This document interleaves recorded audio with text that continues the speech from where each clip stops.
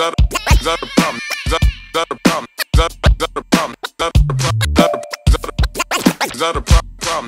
I can't fix?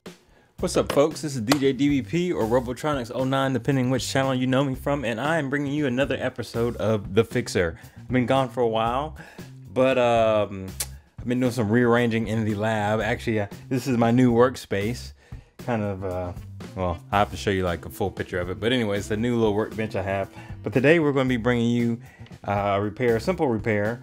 It's also dealing with the 1/8 inch phono plug, but I'll show you a close-up picture. But this one's been broken as well, and what we're going to do is we're just going to do a simple basic soldering job. We're going to replace maybe 5 or 6 inches of this cable with a new plug as such. So I'm going to show you briefly what tools you need for the job, and we'll get started.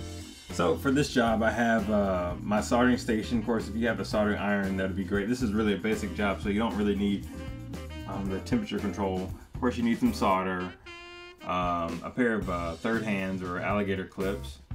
Of course, I have my safety goggles as always, an X-Acto knife for myself, a pair of wire strippers, and there is the wire that we will be replacing. Oh, of course, this was a big kicker, heat shrink. Actually was out of heat shrink, and I was going to go to Home Depot, but I looked at the prices on heat shrink and it's outrageous, so I will be ordering it online from Amazon. So and also, last but not least, a heat gun. Got a nice heat gun. All right, so let's get started. Okay, so for this repair, like I said, I'll be replacing about 6 inches worth of broken cord with this new cord. So let's begin by, let me pull some of this out. I'll just match it up as so. And let's take my wire strippers. Oops, if I can get my hands around them. Cut it. All right, get rid of this. Get rid of this. I'll throw that in the trash actually. And here's our new 2 pieces that'll go together. Unfortunately, they're not the same color, but that doesn't matter, as long as it works. All right, I will begin by first, let me see if I can use these wire strippers to get the sheath off of this. Now I'm trying to strip it further back, and the reason why is because we're going to be using heat shrink. And because we're using heat shrink, excuse me, because we're using heat shrink, I want to give myself enough room to actually put the heat shrink in there. And actually, that's the wrong side. Let me try this one. Well, so much for my wire strippers. Oops.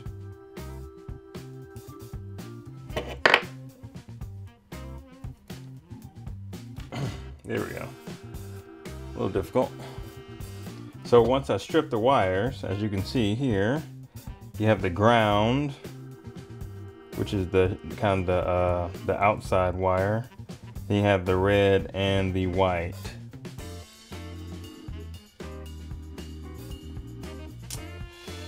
So just try to separate these out. I normally twist the ground back up. Just because it's a little bit easier to manage that way. Now you see we got the red and the white, and we got them all separated. Let's go ahead and do the other wire as well. See if I can do a little better with the strippers this time.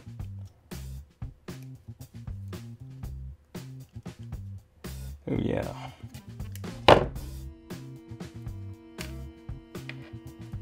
Ooh, no. Oh, okay. I thought I cut off the ground. Actually, their ground is not wrapped around. It's actually already braided up. Okay, so I'm gonna try to strip this using my old method of doing it with the X-Acto knife. This was the way I actually learned how to strip wires as a young person. I wouldn't necessarily advise it. Well, I mean, it's not really hard. You just got to know not to use a lot of pressure. Use a lot of pressure with the X-Acto blade. You're not trying to cut through it. You're just trying to cut the outside sheath off of it. So I normally run a little line on the top and then use my thumb or my finger to be my guide to run it on the bottom. I slide it until I feel it touching the copper, the edge of the blade touching the copper. You can tell the difference when you're just cutting the plastic. It feels one way, and then when you get actually to the copper, you can feel it. So this takes a little practice. I find that to be, well, I mean, a good pair of strippers are invaluable, but if you don't have the wire strippers, then you can make do without it. Okay, so now I've matched that up. So now what we're going to do is we're going to go ahead and tin the wires. If you haven't seen my other videos before, tinning the wires is basically putting solder on the tip, and basically that keeps the wire from unraveling, and also makes it easier to connect the wires. Move this out of the way. I already have my soldering iron. I heat it up. So what I'm going to do is I'm going to apply a little bit of solder to the tip of my soldering iron, and then let me see if I can get a closer view here. And then I'll take the tip, touch it to the edge of the wire, and then apply some solder to it. And it should coat the wire in solder. I'll just do a portion of the ground wire, not all of it. It may take a little bit longer to heat up because there we go. All right.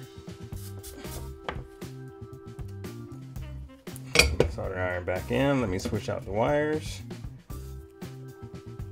In the holder, I should say. Let me do the same thing with the other.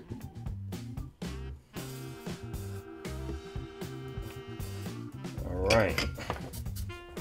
Got my soldering iron. Dab a little bit on the tip. Bring it in. Alright, got that one. Got that one. And got the black. Yuck, hate breathing solder. Okay, we're almost done. Use my little third hand clip here. Make this a short and easy job. Now here's the really the most important part that I normally mess up on. You have to remember to put the heat shrink on. Because it's nothing worse than going through all this trouble to try to do a nice little soldering job and realizing that you've left your heat shrink off. And I've done that I've done that quite a few times. That's why I'm stressing to you guys to take the time to make sure you got your heat shrink on before you solder everything back together. So what I'm going to do right now is I'm going to cut the little white piece of heat shrink, cut it to size, so that I can slide them on. I do really enjoy this new work area because it's helped me to organize myself a little better. All right, I'm gonna cut this little bad end off. There we go. I gave myself a little bit of room over here. I'm going to cut about this much off. Slide it on the white. Make sure you can see that. Get that slid on. Cut me another little piece off. Like I said, this is real important because you don't want to solder all your joints together and then realize you hadn't put your heat shrink on. Got the second, and then we'll do a third just for.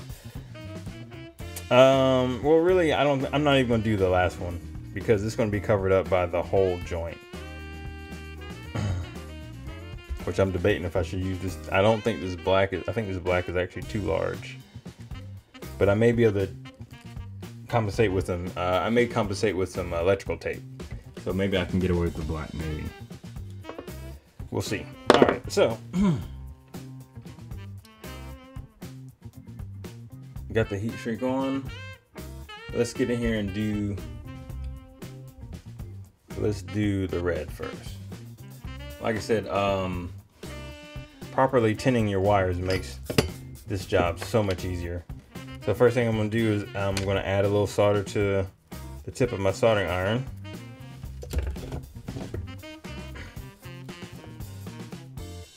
Add a little solder to the tip. Soldering iron. Bring the wires in together. Red on red. Oh. Yeah. And then just lightly touch them and hold it. Double check my joint, make sure it's a decent one. It looks like it's pretty decent. So I got that. Now let's do white and black.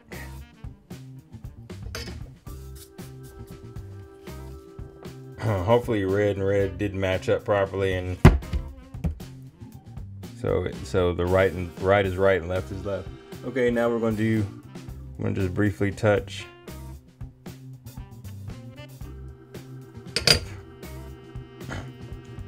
Those are both pretty solid joints. All right, so now, see there? See exactly what I was talking about. Exactly what I was talking about. You see that? I have to take those joints apart. Thankfully, I caught it before I was, well, I didn't have that much to do, but thankfully I caught it. So I'm gonna break these back apart and put the solder and put the heat shrink on. I want to use this black, but I really don't think it's, I'm gonna try to use it.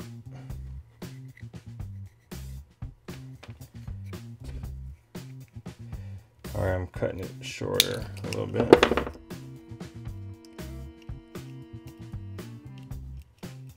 Like I said, I need to pick up some more heat shrink. All right, so now you see here. Let me zoom this out a little bit. See what I've done? I put the heat shrink on the tube and the little ones, and now when I start them together, I can go back and push this back over it. Okay, now let's do that correctly.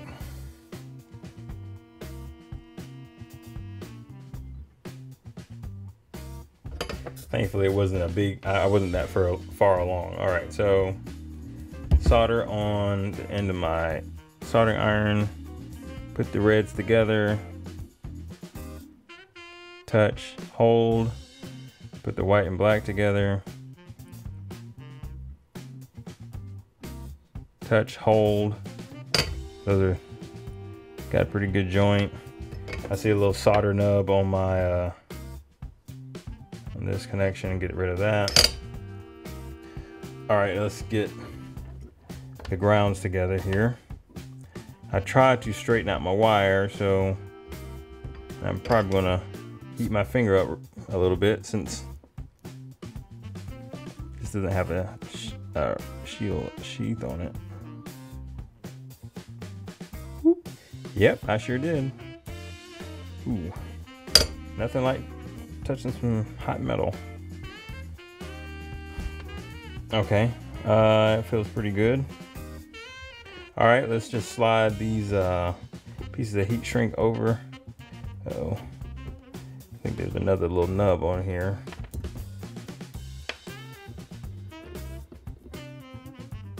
Yeah, let me get rid of, I don't know if you can see that right there, but on that red, on the red connection, there's some solder that, there we go.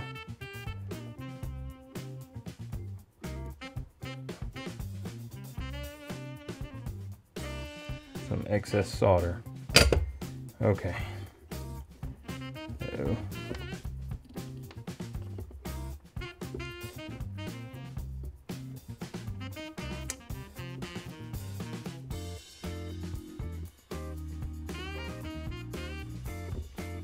All right, we got those on there. So, with that being done, I'll just hit it briefly with, well, actually I should probably test this before I heat shrink it all together just to verify. So let me go and test this, and then I'll heat shrink it and we'll be done. Okay, and I checked them and they work just fine. So I definitely, just as a side note, I definitely advise you to always check your connections before you wrap them up, soldered wise, heat shrink wise. Now I got my heat gun. Just gonna go ahead and pass it over these little pieces of heat shrink.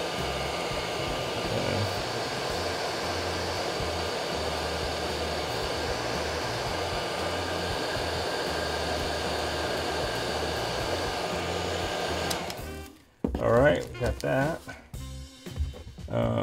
Yeah, let me make sure I don't mess up my unused ones. And now let's bring, I'm actually going to take some tape.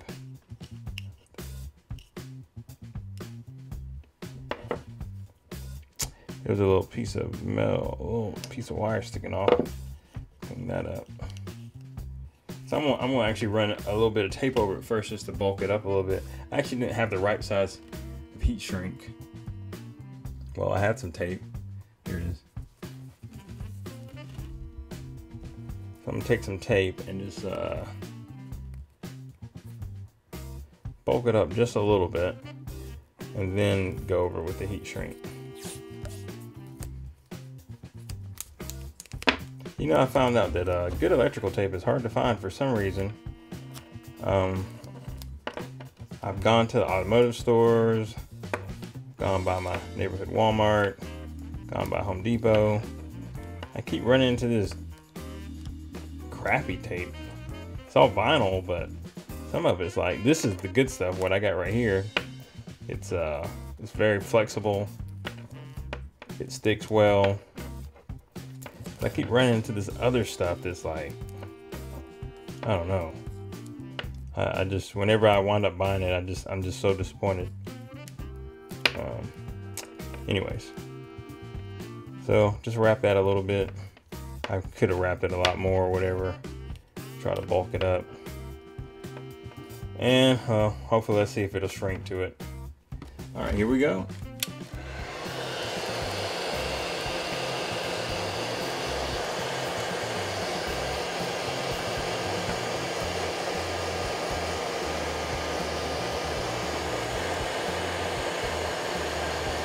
Looks like I'm fortunate to get away with it on this piece, but I do need to get another assortment of heat shrink that has the right sizes.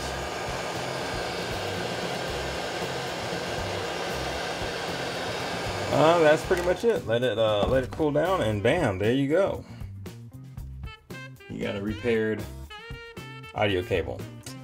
That'll do it for this episode of The Fixer, folks. I will be bringing you a lot more as I continue to fix random things that are given to me. So definitely stay tuned. If this has helped you, be sure to like it and share it. And I'll see you again on the next time. Peace.